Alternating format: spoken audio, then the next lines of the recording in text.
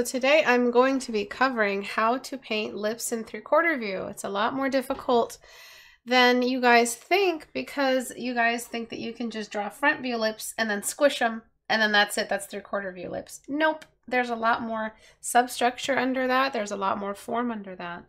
But before I get started, if you've ever seen me critique people's art, you know that I critique art through my subreddit. So to get to my subreddit and to see your work in my videos, all you have to do is go to istebrak.com and click on the subreddit icon right here. Drawing lips in 3/4 view. Where do you start? You start with the cylinder. You always start with the cylinder. And a cylinder from direct front view looks like a rectangle. So let's just render this basic cylinder, okay? So we're gonna give it a basic base tone, which is like a mid-tone, really basic mid-tone. And then we're going to decide where the light is coming from, which is top down. And I'm gonna diagram all this for you in a second. So the light is coming from top down at a 45-degree angle. If you use soft brush on low opacity pure white, you can layer your brushes and they automatically blend. Your brush strokes automatically blend together. Same with the shadows, low opacity, full black, and we're layering the brush strokes as we shrink the paint. The opacity takes care of the blending, the full black takes care of the feed.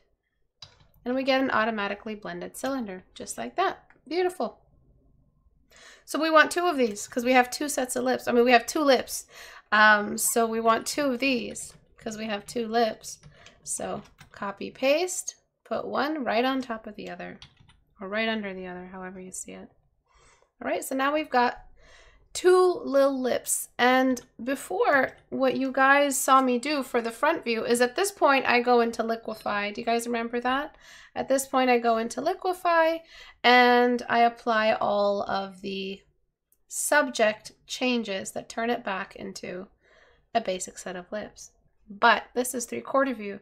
3/4 view means we rotated. So the lips that were once front view are now 3/4 view. They're on the side of the face. So the symmetry line moved from being perfectly on either side of the face to being on one side, either left or right, however you rotated it. Okay, so that means something happened to the cylinder. So what happened to the cylinder? We have to go back in time to the prehistoric era where it was just primitive shapes and they were all gathered around a fire. It was primitive shapes. It was a stupid joke. So if this is a front view cylinder, perfectly squared, perfectly set up with the camera, that means that this is a side view cylinder.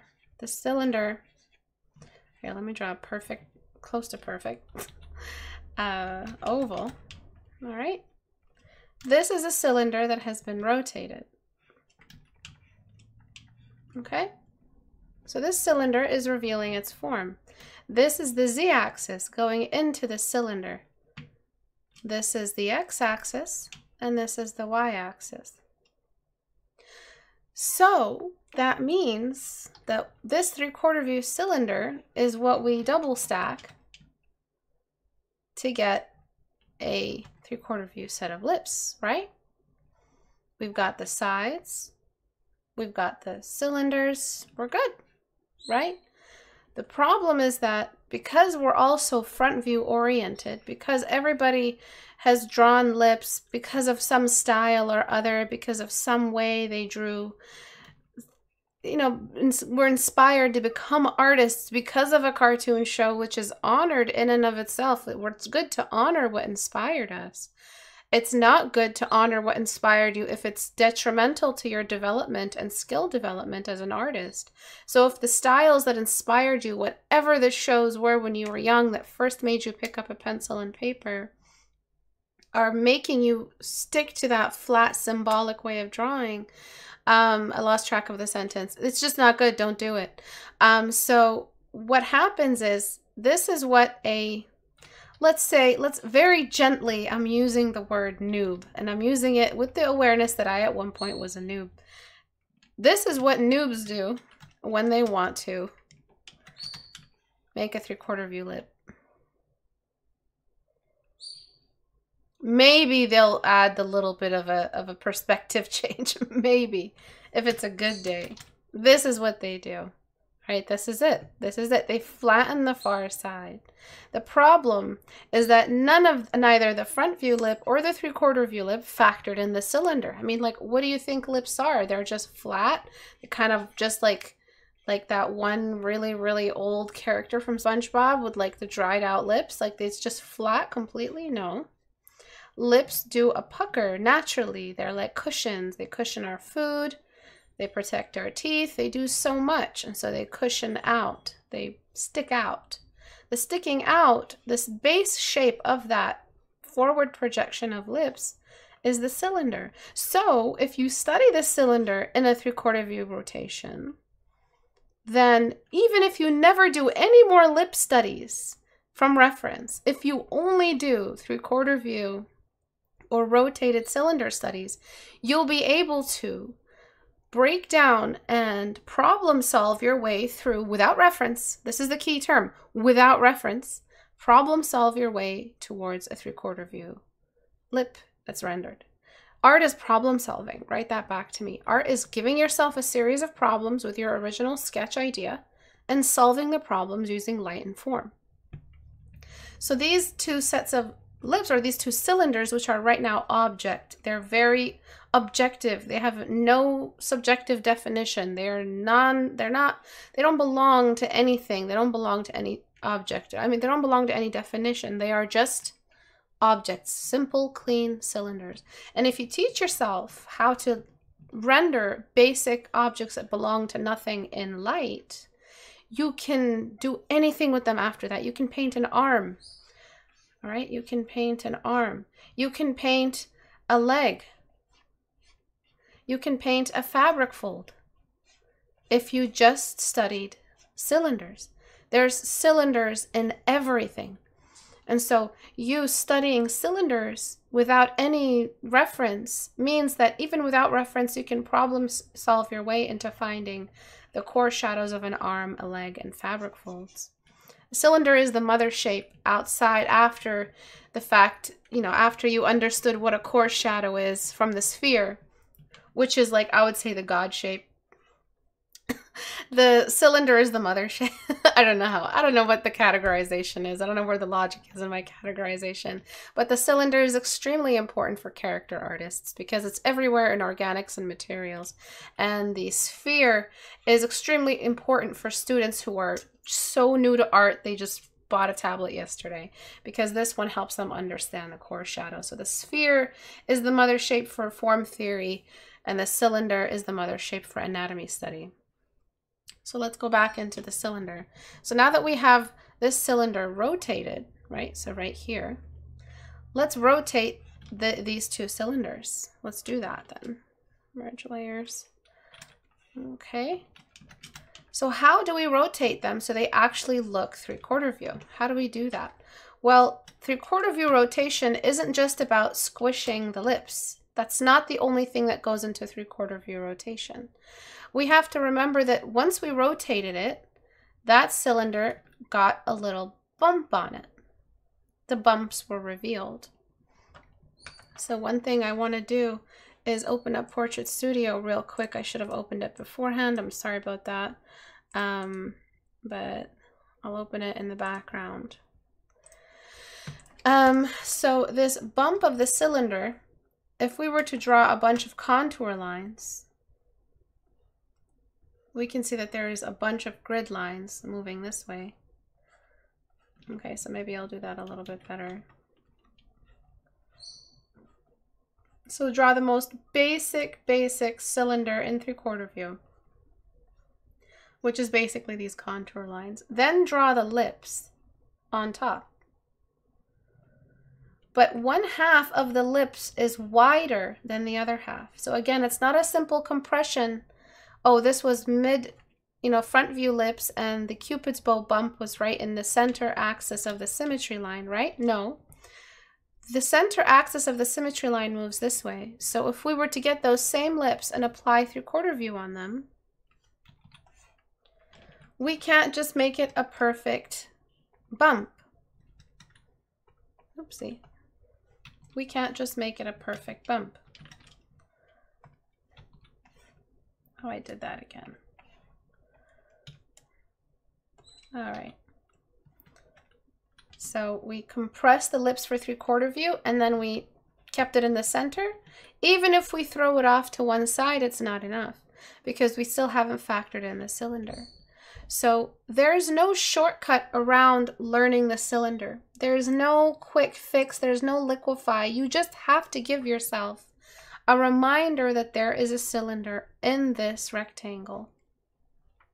So if I open up Portrait Studio and I load just the basic shapes, like just the most basic shapes, okay, and I rotate it to be perfectly centered with the camera. So all you see is almost a perfect rectangle. And so it's only once we've rotated it does the belly of the cylinder start to stick out. Let me change the background value. Oops. Okay, so once again, perfectly straight on, head on with the camera. It's almost a perfect rectangle. Okay, and the only thing that makes it look cylindrical is because the field of view is enabled. So if we rotate it only on the x-axis, we get this little belly to stick out. Nothing is going to do this for you. There's no shortcut that'll make this cylinder appear in your art. You have to yourself remember this.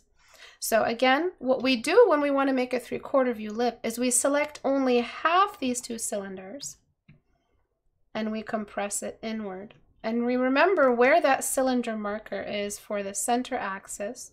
So this cylinder marker here, we place that here, but we don't place it as a head-on cylinder marker. We place it as the half line of the grid line of the cylinder. Because the Cupid's bow is now, everything is now revealing its belly. Everything is sticking its belly out now. So the brow bone, the cheekbone, the chin are all starting to reveal their outward cylindrical substructure. As soon as we rotated the 3/4 view. So as soon as we rotate a face from front view to 3/4 view, everything starts revealing its thickness. Everything starts revealing its cylindrical shape. So now we do a cylindrical imprint for the Cupid's bow indentation on the lips.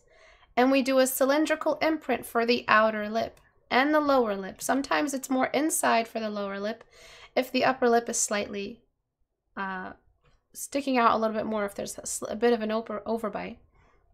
If you want to do it for either lip, you can, but this eventually melts in with the rest of the face. So only on the part that has been rotated. Okay, and so we end up with this sketch that caters to the cylinder. So we have these two corners on either side of the lip, right? You guys remember those from front view? All right, so there's the lips from front view. Very general sketch to help guide us through.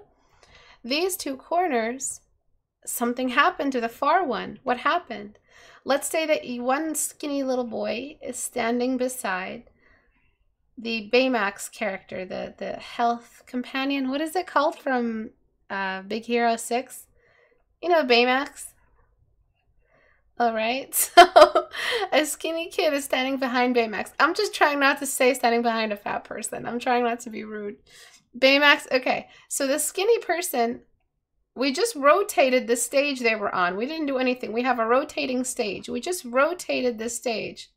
And we have Baymax right here. Do we see the skinny person anymore? Like, okay, imagine it's like really rotated. No. Because the skinny person is now tucked behind Baymax. Even if it was just another equally big Baymax. But in this case, it is a skinny person because the little corners are a tiny elf. All right? Let's just say it's a tiny elf so we don't offend anybody. All right? Okay? So the tiny elf is hiding behind Baymax. We rotated the stage and only the stage. The tiny elf ends up being tucked behind Baymax because the rotation is now hiding. This is called stacking. Two objects beside each other, perfectly, exactly the same shape. All we did was rotate the stage they were on or rotate the camera. All of a sudden, one object is behind the other and one object is hiding behind the other. This is called stacking, and it's continuous. This is perspective. So because we rotated the lips, as so many things collapse that you think you know about how to draw a face, all go through down the window. All go through the window, down the flusher. What's the term? They all just go through, I don't know. So what happens is that because you know how to paint front view, you will fool yourself into thinking you know how to rotate and how to stack. You don't. Rotating and stacking, there's no shortcut around it. There's no accidental way you get good at it.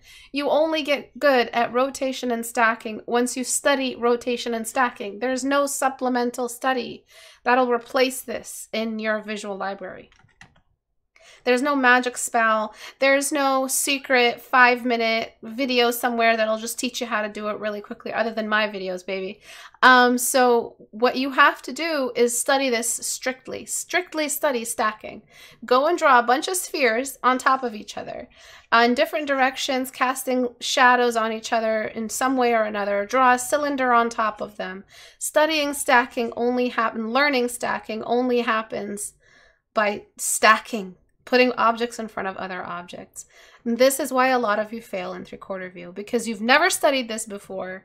You're attempting to reference a flat front view, orthographic view of a flat object. Even if you rendered it 3-dimensionally, it's still flat in your mind. And you're trying to reference a flat object for a 3-dimensional volume. It does not work.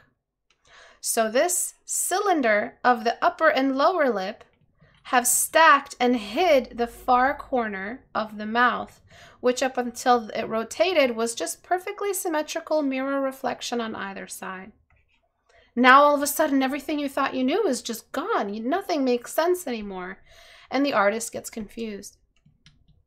So this is how to do it. Remember the cylinder, study the cylinders. Remember that the cylinder's volume is visible after rotation, and that's it. So what I'm going to do now is, because now the first step that I did, the first step I took was I cut the width in half. So I took this half and shrunk it this way. And this part stayed the same length, could be a little width. It stayed the same width, could be a little bit wider. And now that I'm done that, I am going to delete this far side, so that I get the cylindrical shape on either way. Or I could get that exact same shape I did before without the sketch lines and go into liquify and mold it back towards a 3/4 view, which would look something like this. All you have to do is go right here, grab the point where they both stack on each other and pinch it in. I'm reducing density. You just pinch it in. That's it. You're practically done. And then you're pulling the lower lip in as well. You don't have to be clean about this, because this is all going to get blended to hell, because a well-rendered lip is an over-blended lip. And I'm doing the same thing for the top lip. All I had to do was just pinch the cylinders. The shadows are all still intact. I'm pushing the upper lip out more further than the lower lip, just because that's the kind of lip I want to draw. Sometimes it's level.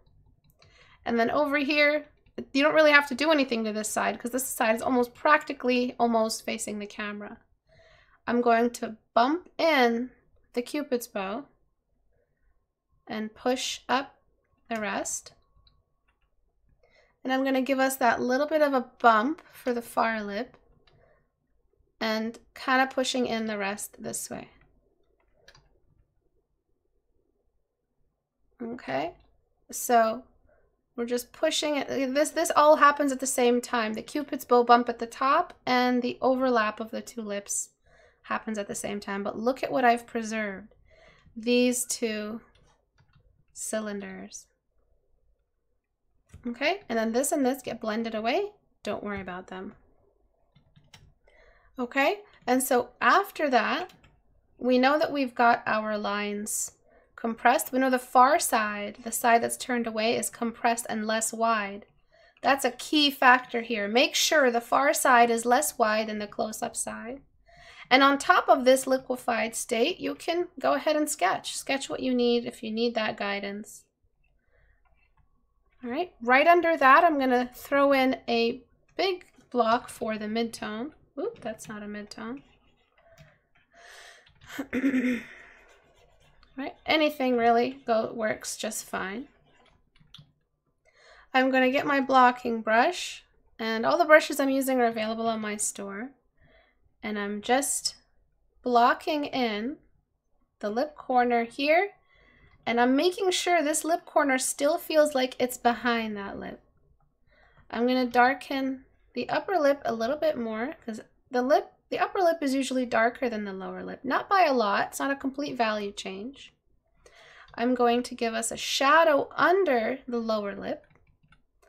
I'm going to add a little bit of brightness for the Cupid's bow and general upper lip area. I'm going to add a bit of a bigger block on the edge of the lip as it connects back to the face. And I'm going to extend the cylinder of the lower lip back into the face. You guys can already see it. The navigator is happy. The navigator is signaling that this all reads very well because the navigator gives us an auto blend. It's like it blends it before we actually start blending it because it's so zoomed out. It gives us the report on whether or not this reads yet. And now I'm going to start blending, and it's going to go by pretty quickly. So I'm just using my smudge brush on low strength, and I'm blending away.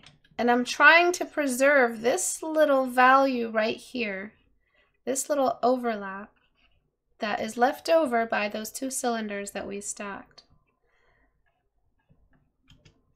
It's so easy once you just accept that the cylinder needs to stick out once it's been rotated. Once you satisfy that requirement, then it just stays three-dimensional as long as you remember not to blend it away. I mean, the student can sit there studying forever all the theory they want, but when it's time to blend, all of that goes out the window because a student will most likely overblend than underblend. And just because they think, blending solves all their problems, and it really doesn't. Blending is still a knowledge of form. Blending is just knowing where there are no edges, so you still have to study the edges. Blending isn't an easy way into making your art look better.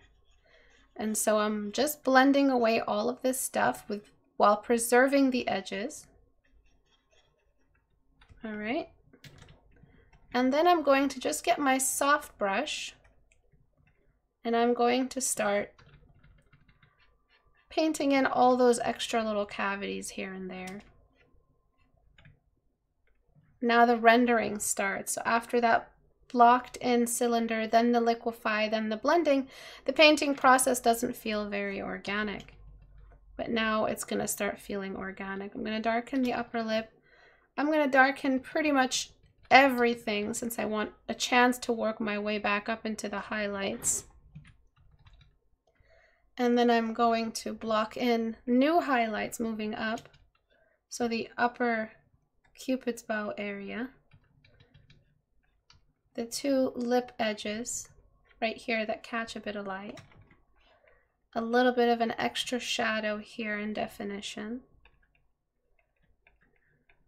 and then just continuously making sure I am representing the far edge of that cylinder.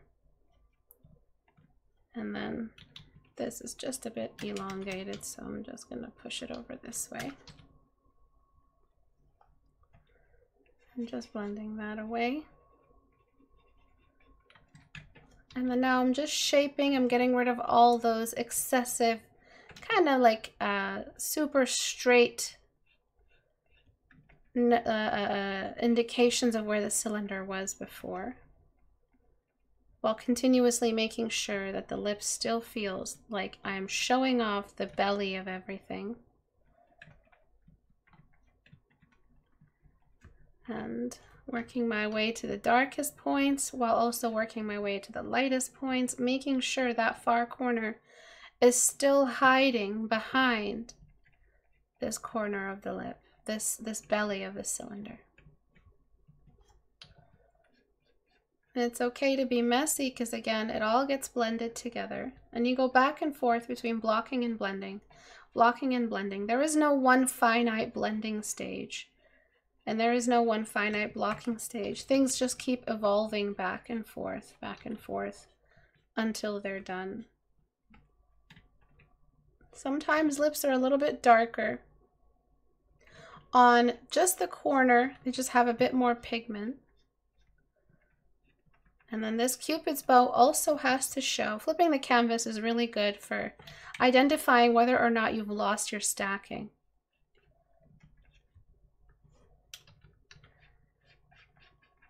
And this Cupid's bow needs to be just a little bit more in that. Also, we're showing not just the outer bump of cylinders, but the inward bump of the concave spaces in the face. And then after this, it's all the same stuff as front view lip. The cast shadow, the edges. This little area needs to be more towards that side. The contrast, the highlights, all of that is still the same. It's just the only thing that we've added to your knowledge is a new faith and respect for the lip as it rotated, for the cylinder and how it's structured basically. Now just have to think about the chin, the block of the chin, the cast shadow of that entire area down there where jowls go, and just blending away. I'm not worried about how messy it looks because it doesn't matter. What does matter is that I know where my edges need to go and where my edges will go. Is not really, you know, once you know that you're not blending areas that are going to damage the piece, you don't really get scared. You just blend as much as you need to. Right? As long as these two lips are intact. And then I'm just going to get my soft brush now, and again just lowering the strength and working my way towards softer transitions, catching the light in certain areas of the lips at the top, adding more of that light of the upper lip on the upper half of the lips. A little bit of light sometimes sneaks in right above that corner. If you want to show the lips as more of those structured lips, you can give a bit of a bump. It's not so much a smile, it's just how the lips bump up in the top in that corner. You can give it more characterization. Sometimes you do have thinner lips that just don't do this. But once you do have those outlier lips that are extremely thin, you just look up a reference. You'll still find that the lips are cylindrical. There's no such thing as non-cylindrical lips. It's anatomically inaccurate. It's impossible because humans, the way that they're structured, the lips wrap around the teeth and they store a lot of fat and muscle. There's no bone or cartilage inside the lip structure itself. And I'm just showing a little bit of light on this side. Maybe there's a little bit of cartilage on the outside of the lip. Sometimes a little bit of light sneaks in under. It's not light, it's pigment that sneaks in under that lip. And then I'm just dropping the values a little bit more so that I can work my way back up towards highlights. So any questions at all that might make this tutorial a little bit more specific for you? So I'm adding a little bit of highlight there, so climbing slowly. I'll flip my canvas to do it. And that's really the secret to drawing lips that look three-dimensional, is this missing bump on the lips that really makes them feel like they have been rotated. And then I'm going to give the lips more of a believable stack with radial shading. So brushstroke number 1, number 2, number 3, number 4, and then deleting everything under that line. And then lightening it above that line if you feel like it darkened it too much. So just take a look at that. That's what radial shading does. And why is the lower lip outlined by a lighter block? This one right here, that's just a pigment change. And I wouldn't say it's outlined. I would say that it's just not blended yet. So this isn't really an outline. This is the pigment change. There's no outline here. This all just gets darkened eventually. So this right here, there's no outline out here. This is a bounce light line. So this all goes this way, and this all goes this way. So the cylinder is still intact. You keep re-strengthening the presence of the cylinder more and more each time. And then I'm using a bit more radial shading on those 2 outer lips.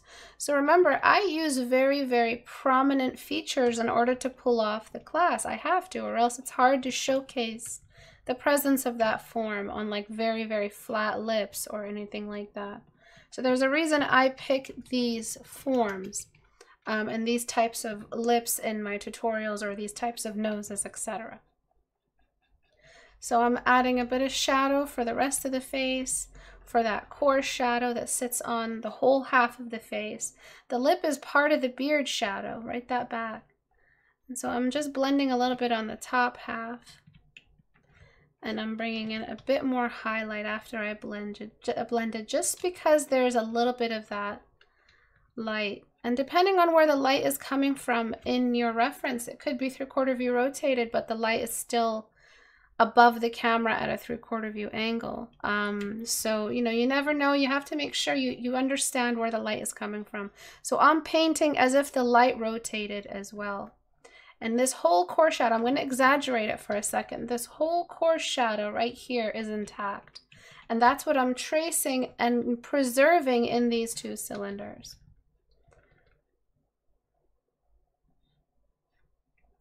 Moving upward back into the cheek. So it's good to have the cheeks available to you and the rest of the face. It's weird painting only a feature. Usually the beard shadow and the nose help me decide what I'm doing with the lips. And I never really render lips so far because they're just the lips. They're not part of the focal point in an extreme way. They're just kind of there, and they just serve completing the rest of the face. They don't really serve any other purpose. I'm merging it down with the background layer so that the smudging is more true with other values instead of transparent smudging. And now my smudge brush is at 3% and I'm nearing the end. And I'm just hovering my smudge brush. I'm barely touching the surface and letting some of those surfaces blend together, because an over-blended lip is a well-rendered lip. Over-blended in the sense, you know, within reason. And I'll just keep flipping the canvas until I have something that's agreeable. A little bit of extra shadow here. Sometimes that shadow traces the lower lip. Sometimes there's an extra little cast shadow down there. But this was all made possible by our friends at Cylinder.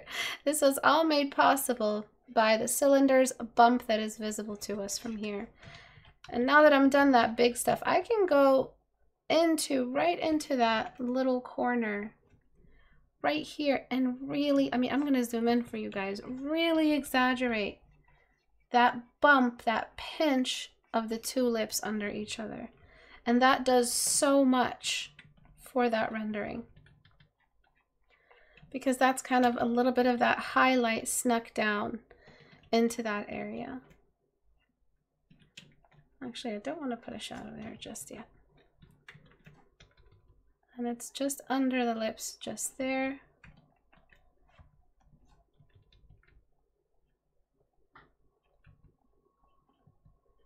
And the same thing on the other side. Now I'm ready to darken that lip corner, full black, low opacity, and I'm working my way towards the fully darkened lip corners. One is more open and visible to the viewer, and one is tucked behind the far lip. And again, I'm making sure everything under that edge is deleted away. This was on a new layer.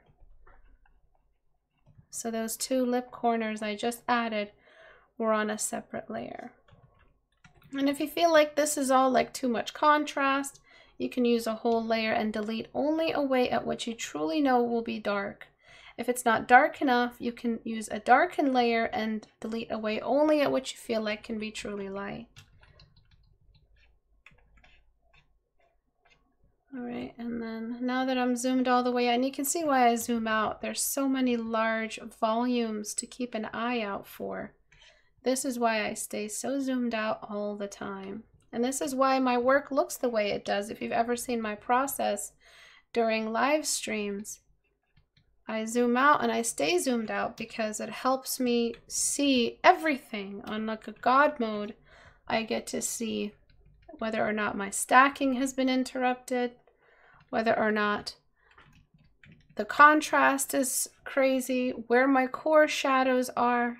All of those things can be appreciated from a zoom out perspective.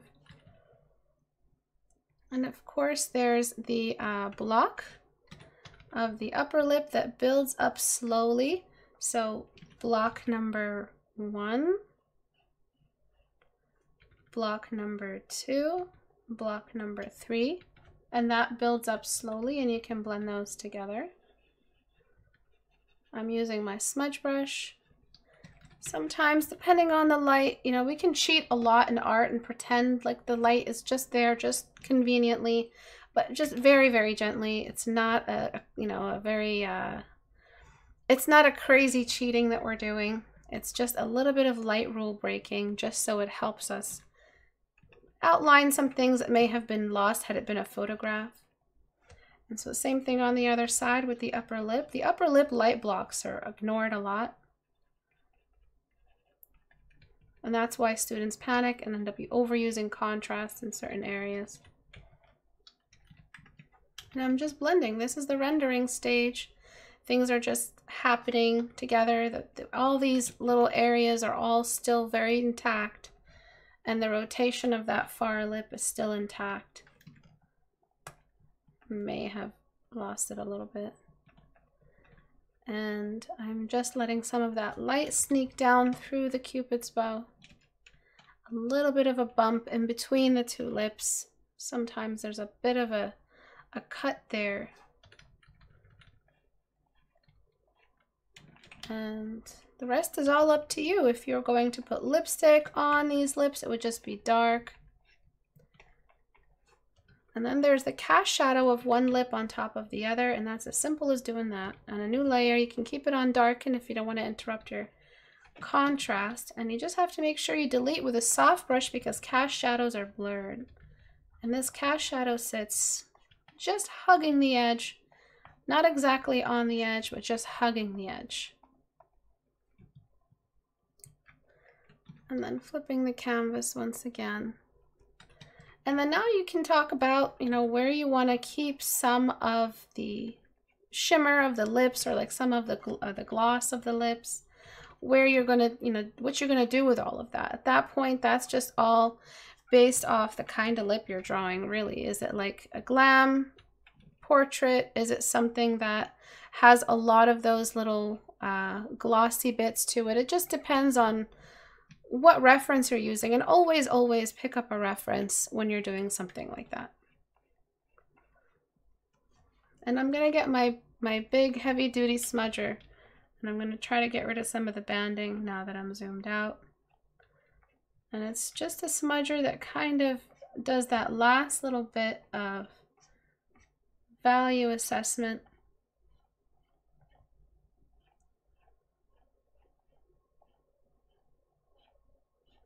And I just brush it literally over everything because it gives me that last bit of insurance that the lip has been properly blended. And even more so, I'm going to push that rotation of the lips just for exemplary purposes. So really pushing it in mean, where it was before was still rotated, but I'm making a fuller lip. Oops.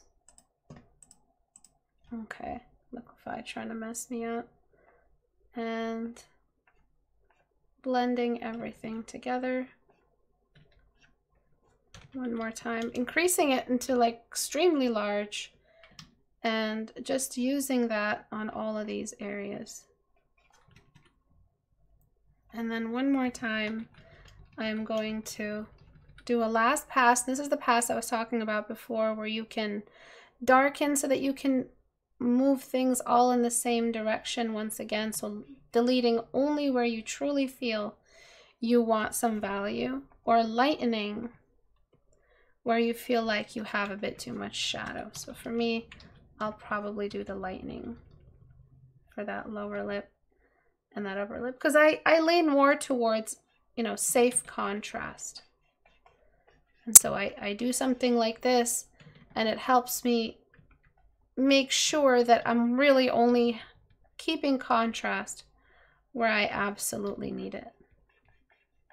And it's just nice because it gives us that little bit of cleanliness, which I like in my work. It's all up to you if you want, you know, more painterly work.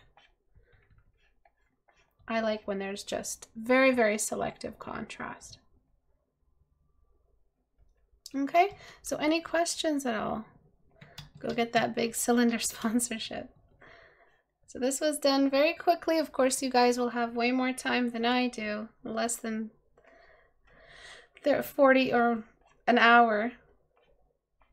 Okay, and so really quickly, I wanted to critique these pieces, and we're pretty much doing the exact same thing. We are going into liquify and finding that missing cylindrical indication. So pushing in and pushing out.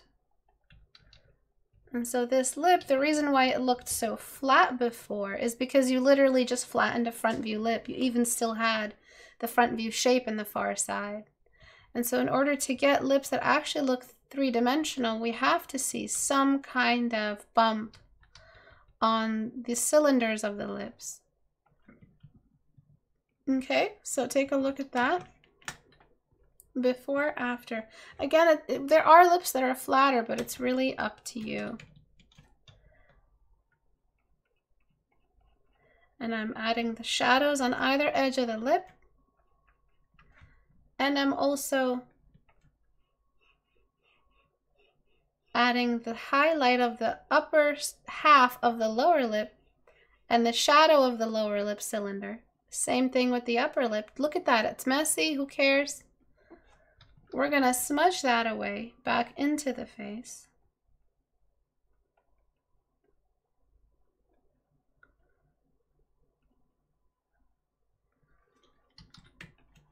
Adding shadow only where we need it. So if this lip had lipstick, you just throw the black right back on top.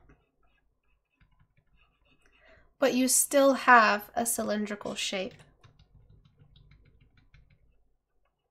for that far corner. And then you blend it all together. And then this lip, we need just a bit of a highlight under the corner. There's almost always a highlight under the corner, and that's all the hydration of the saliva that hangs out around the corners of the lips, but also the lip there is just a bit smoother. And so there's a lot of reasons why that corner of the lips has a highlight to it sometimes.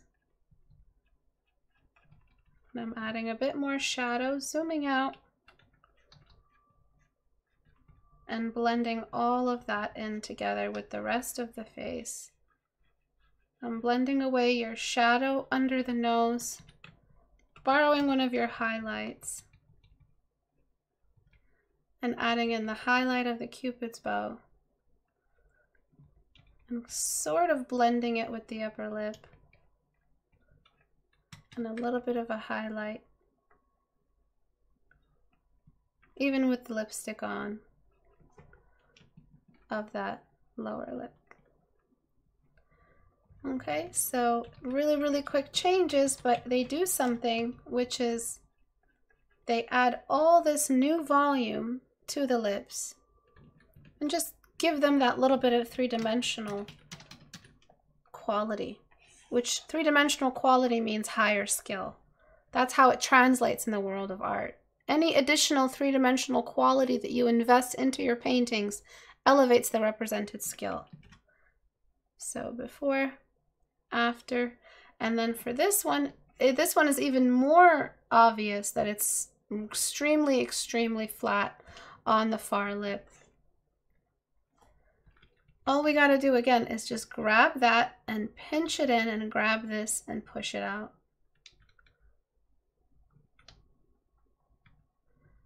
And then we're rotating everything away from the camera. So I'm making it symmetrical as well. Grabbing that and pushing it in. So before, after, before, after. Let me zoom in. I didn't repaint this one.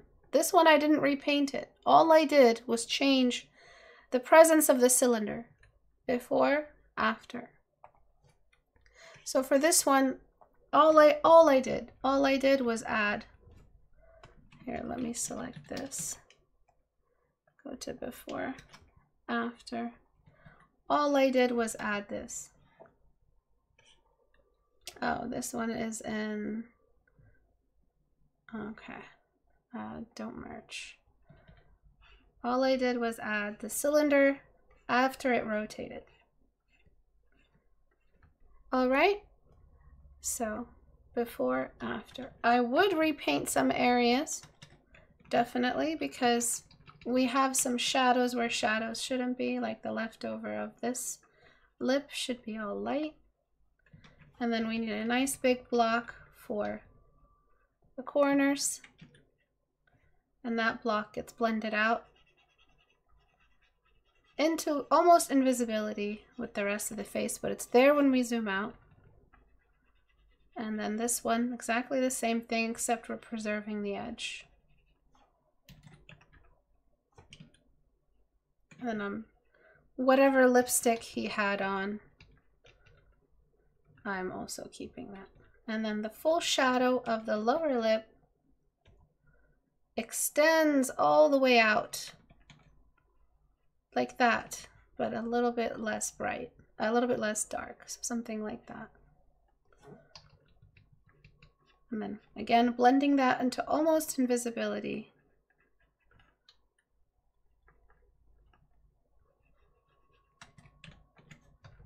And a little bit of that pocket shadow that happens under that lower lip. So I'm doing 3 paintings in 50 minutes, so I'm sorry if my blending is just a little bit messy. It's a lot. And then finally, there's also the radial shading that hits that inner corner very, very gradually. So full black, low opacity, brushstroke number 1, you can barely see it, and then working your way down into the darkest pocket of the overlap of the 2 lips, deleting away under the lip until you're left with this shadow that recedes that lower lip back into the cavity of the mouth. Okay, and then just because it's feeling a little bit awkward, I'm going to try to just ease up on that line.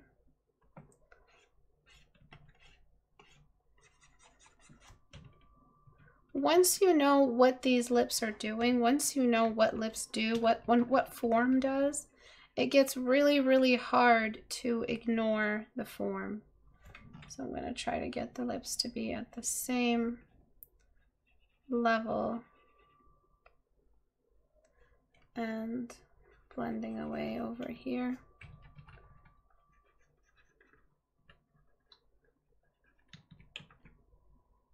So I'm not sure if this is a male or a female or something in between. So I'm not going to try to do anything about that, but Finally, I'm going to finish off with a darkened inner and outer corner. And the darkened inner and outer corners are going to complete the need for the contrast in that area. Always finding a fine balance between contrast and grays. Midtones are everything because they are what set this up so that it can receive the contrast. And so if we take a look at the before and after now, before, after. So one is three-dimensional, one is not. One relies on the symbol, one relies on the form. Before, after, before, after. And if you feel like I darken the lip a bit too much, you can always just raise the value of the lower lip. So if you don't like the look of lipstick, you don't have to lighten the upper lip. You just have to lighten the lower lip because the upper lip is naturally darker. So sometimes lipstick doesn't really change the upper lip tone. I used to work in makeup and lipstick on the upper lip didn't really change the tone, just the hue of the upper lip. But lipstick on the lower lip is really obvious. It's obvious right away. And I'm just adding a bit more shadow.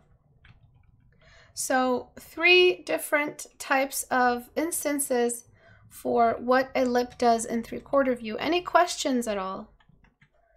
So while with the time I have, I can take this one to a more detailed state and just clean it up a bit.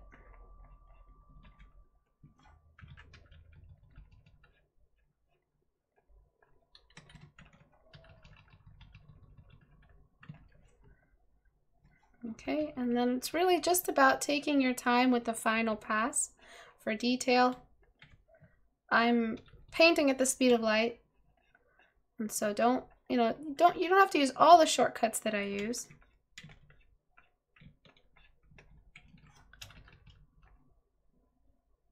Honestly, now everything makes sense. Great. Good. Yeah, and that's it. I got 5 minutes.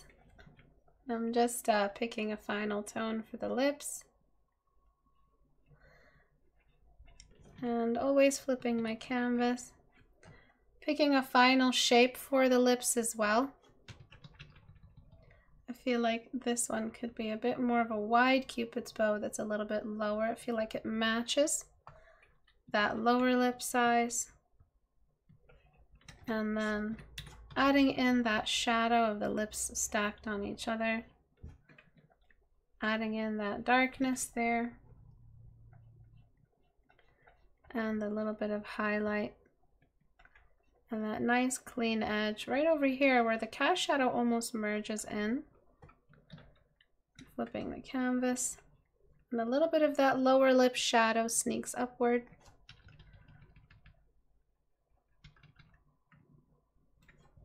And a little bit of this shadow sneaks upward as well to reveal the lip corner.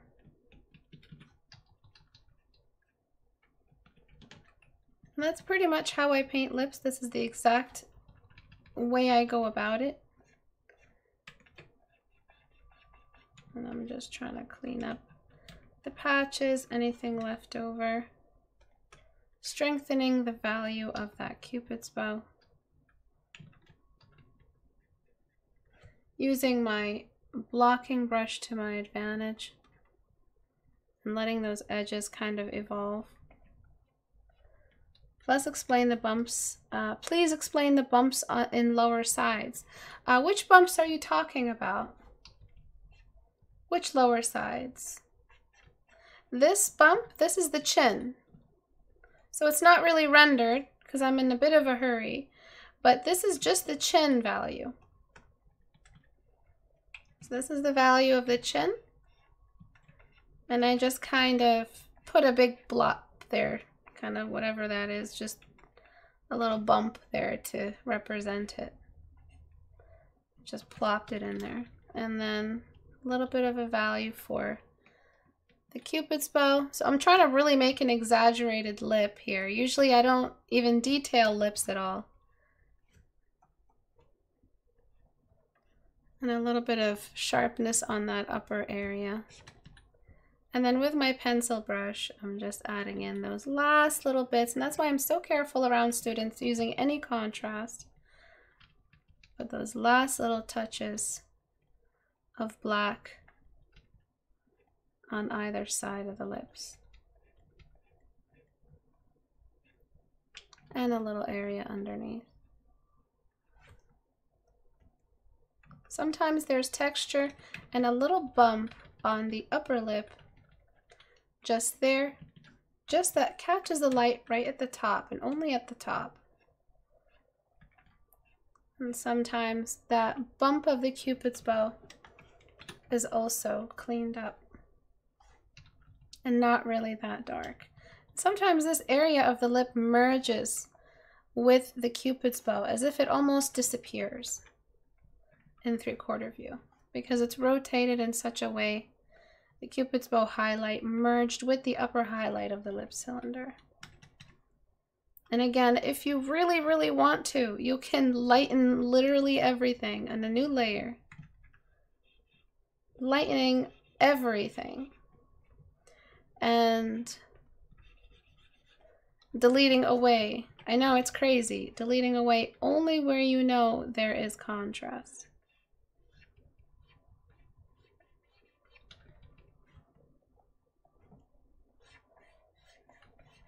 And deleting only where you know there is shadow of some kind. Lips should not be over-rendered or in the way of any kind anyway. So you can get rid of all those secondary midtones and it'll still look okay because they're not supposed to be in the way. There's only just a little bit of contrast expected for the lips.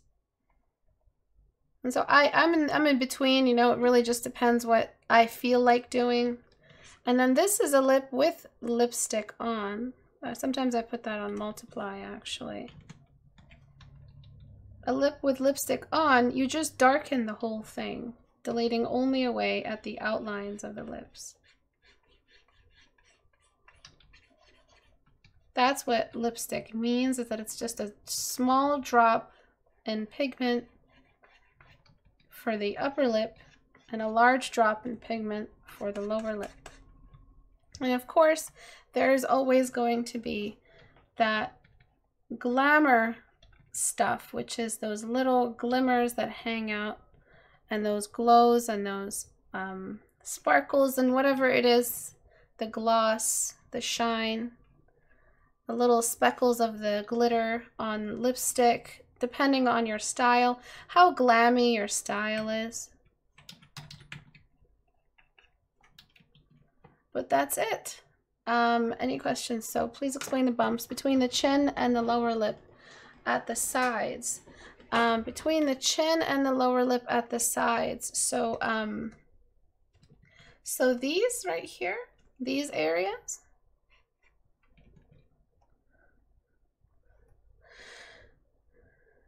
Hello, may the warmth of Xmas be with you. Thank you. Yeah, so these are just the bumps of the lip, like they're just small bumps.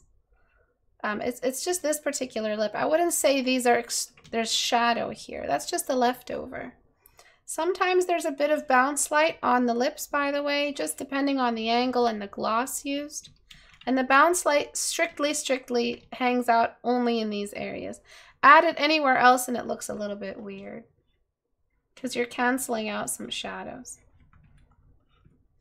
Remember, this is a very quick set of lips I drew. As long as you remember where that core shadow is and where that cylindrical bump is of the lips, of the corner of the lips, behind the lips. So this little area here, this should be blended out a little bit more. As long as you remember that, you won't be able to ignore that part of the form anymore. And all the lips you draw will look super pro, super three-dimensional. I'm not sure which bumps you meant. Boku. Yeah, I'll need to see an example. And I'm just adding a bit of brightness down here. So the more time I get, the more clean the transitions will be. Like this bounce light here needs to be blended out. And sometimes we have a little bit of shine that sneaks down under the lip, and that's again just more of those angles in between. Not too much though, because you don't want it to be patchy, just something that outlines that lower lip. We have different types of lips. Some lips have the white outline. There's a little white outline sometimes, and it just does that, and it breaks all the rules of lips. And it's just there, and it doesn't care what lighting is. So that's just a pigment change. That's different types of skin. And so that depends on your reference. I can add it right now. I may not. You know, it just depends on that. And I'm just blending away the rest of the lips. Again, an over-blended lip is a well-rendered lip. I'm finding all those overlap edges. And I'm almost done. Just cleaning all these edges up. Cleaning this edge up. Making sure that lip always sticks out on that far side.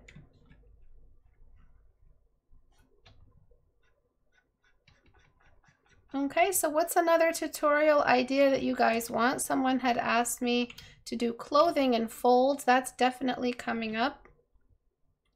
Other tutorials that are coming up is eyebrows, how to texture eyebrows. Does that sound like a good idea to you guys? And then I forget there was one more. Sometimes I blend this little bit where the two lips overlap, because that just gives us this really nice loss of detail that seems to promote more volume. It's a very strange little trick. A lot of artists just blend this whole thing out. So it's really up to you. This is something I do in my personal work because the lips are so, they're on the bottom of the detail hierarchy, so they should not be overly detailed anyway. And so it's a thing that we can get away with as artists. And I'm making sure that half shadow is still present, just there.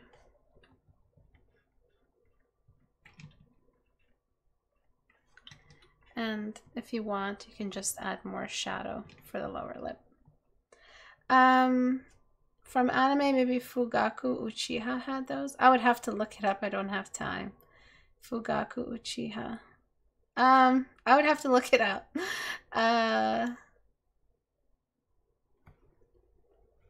Can you teach us to blend our problems away? Yeah, definitely. Sometimes the shadow also likes to kind of leak downward. You get away with a lot when it comes to 3/4 view lips because of the illusion of outlining that happens when you stack anatomy. So there's a lot more that goes into what you can get away with and what you can't and all of that. But of course, I'm already out of time. It's 6 o'clock. But maybe for next time I can get into it when I'm critiquing a set of lips instead of painting one fresh in class. And I just want to combine it with the surrounding area just so it's not really outlined. And that's it. Thank you guys for coming today. I hope this tutorial helped you. If you guys have any suggestions for tutorials, please feel free to contact me. I have so many different ways you can contact me. Instagram, direct messages, or you can leave a message on the subreddit, or you can leave a message on the Discord. There are so many ways to request critiques. There are so many ways to request different types of tutorials. I really appreciate you guys coming out here for this tutorial. If you guys want to submit your work for critique, you just have to go to istebrak.com and click the subreddit icon right here. Submit your work here to get it critiqued. All the pieces that I picked from here. Next time I may look at this one, I may look at this one. There's so many different pieces that are being submitted nowadays, which is really cool. Next Thursday, not this Thursday, next Thursday, I'm going to be taking a look at the Ancient Weapon Design Challenge. So look into that, read through it if you're interested. You still have 1 week, a little bit over a week to join the challenge. You win so much stuff. And please don't forget to follow me and subscribe on YouTube because I'm having issues with the algorithm and it's driving me crazy. And follow me on Instagram for memes and tutorials. Okay, thank you guys for coming. Bye.